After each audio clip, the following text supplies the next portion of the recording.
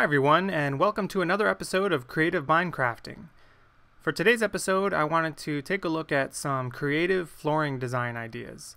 I'm flying above this area right here. I've got a bunch of things that I came up with, so let's go down and take a closer look. What I've focused on here is mostly using items that you might not have otherwise thought of when making a flooring for your castle, your house, or whatever. I know many people, including myself, usually when they're building a house, they think, okay, I'll just put a stone floor down here or a wood floor. But sometimes it can be fun to think outside the box and use some blocks that might not otherwise be thought of to be used as flooring. So let's go ahead and take a look at some of these. This you may have seen before. These are all crafting tables. Again, this is the Soartex Fanver texture pack I'm using, so things might look differently in the texture pack you're using, but the tops of these crafting tables I think make a really nice flooring design. Again, this is something you may have seen before.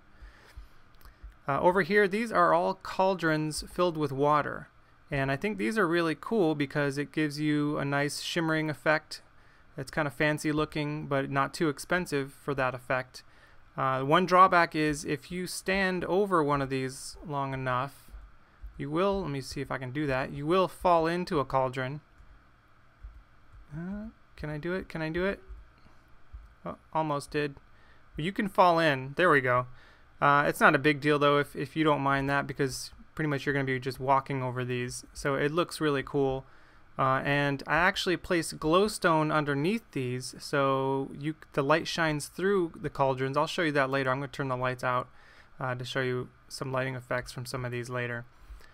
Speaking of glowstone, this is just a layer of glowstone covered with a layer of glass blocks. It's a nice kind of a fancy texture. I think most of these are, if you're looking for either a modern build or something a little fancier than your typical stone floor or wood floor.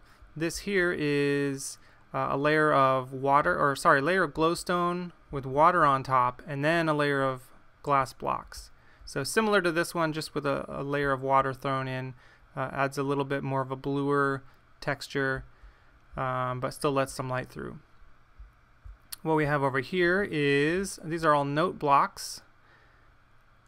The checkered ones are the note block tops, and I've done two versions of this. Over here we've got note block with, that is the brown stained hardened clay. I think those look nice together. And this is a riskier option over here and a little more expensive. These are note blocks with TNT blocks. So proceed with caution when using this one, obviously. If you're using this on a multiplayer server, it might be a little bit more of a risky move. If someone wants to come grief your house, all they gotta do is light one of these TNTs and there goes your floor. But if you're on a single player server or a multiplayer server where you trust the people you're playing with, this is a good option. I swear it rains so often on this world for some reason. Here is another one with, these are black wool and red wool with train tracks on top. I just placed them in a square and they all connect together to make circles. I think this would look really cool in more of a medieval build, especially if you've got a big grand room.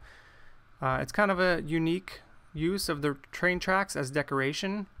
I like the way that they kind of make a star pattern with the metal and the wood, and again I think this fits more of a medieval build, but hopefully that gives you some ideas there. This is probably the most expensive option. These are all beacons, just one layer of beacons, and this obviously is probably something you'd be more inclined to use in creative mode because they're so expensive. But if you're building in creative mode and you want a really modern, really fancy room, you can use these either in this pattern or have just them going along the border of your room instead of just having a full floor of them. It's kind of cool though, and another option for adding lighting to your room. These are melon blocks, and this is a little more on the unique side, but what I like about this, at least in this texture pack, is that it kind of looks like a leather pillow flooring in a way, with buttons in the centers. So if you're going for something a little quirky, or you want, you know, more of a padded pillow type flooring, this is kind of cool. It's a nice option. And again, I was trying to come up with things using blocks that you normally wouldn't think to use for flooring.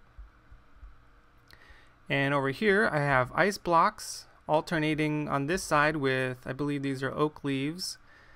And what I like about this is you can see through the ice a little bit and see some of the leaf texture. And over here, this is ice blocks with the cyan wool, I think. Yeah, the cyan wool blocks. One drawback with this is you slow down walking on ice a little bit, but not very much. And it's a really cool design. I like the way that it's transparent, but not fully transparent. It's just and adds a nice little blue hue to it. One last one real quick. These are trap doors. You can see glowstone underneath, and I think this would work well, not necessarily at this small of a scale, but if you've got a nice big room, you could have this as the border of your room and have lighting, covered lighting. It looks kind of cool with the glowstone down there coming through and having the open trap door effect as a border. I'm going to go ahead and change the time to close things out here so you can see some of the lighting effects. You can see that this lights up a room by having it buried down there. And the beacon, of course, is a source of light. So it has a nice glowing. It's always nice, I think, anytime I can use lighting in some other form than just torches or glowstone hanging on the walls. There's another option, a couple more lighting options. And as I mentioned earlier, I placed glowstone under these cauldrons, and I don't know if these are considered entities, but for that reason or some other reason, glowstone actually shines through them. So you don't see the source of light, but it still can light a room, which I think is a cool option. So anyway, I hope you guys enjoyed this video. You may have seen some of these ideas before, and I hope you like them, or I hope they inspire some ideas of your own and help you to think outside the normal boundaries of what you would consider using as a flooring. So this is just a quick one. Thanks again, everyone, for your likes, subscribes, and comments. Please keep them coming. Let me know what you like and that you are enjoying this series, and I'll keep making more. Thanks again, everyone, and I'll see you on the next Creative Mind Crafting.